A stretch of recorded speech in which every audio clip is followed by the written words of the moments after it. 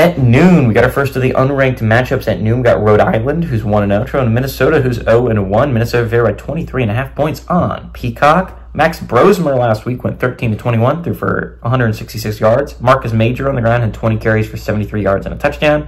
And Daniel Jackson's had 4 catches for 55 yards. Again, Minnesota's coming off a rough one, right? They played a game against UNC that was back and forth, and honestly, they could have won the game at the end with what was in a short field goal, but it was a very makeable field goal for the win. I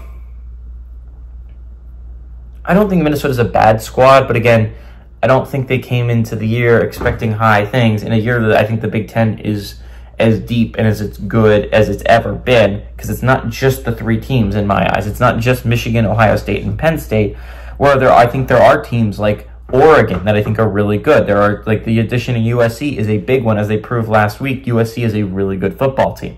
Iowa has an actual offense, and it's like a lot of these teams I think could be really, really good. And Minnesota, I think, came into it, I don't think they expected too much. They were the only Big Ten team to lose week 1, so that's embarrassing. Damn, Minnesota threw for us. We could have been undefeated as a conference after week 1. But Minnesota isn't a bad football team. Again, they lost a close game against a UNC team that I think is decent.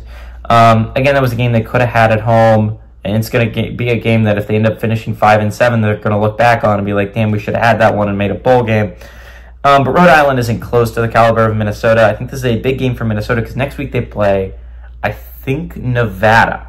And I think what's interesting about that game is Nevada's a much better football team than I thought they were going to be at the beginning of the year. They gave SMU everything they could handle 2 weeks ago in week 0. They beat Troy last week. We'll see how they do against Georgia Southern this week. Nevada's a much better football team than I expected them to be, and honestly, I think they could give Minnesota a fight next week. We'll see if I'm talking about that game. Again, if they lose to Rhode Island, we will not, but we will be talking about that game next week as long as Minnesota doesn't throw against Rhode Island. I don't think they will. I think this is an easy win for Minnesota. Give me the Golden Gophers to win and cover at home.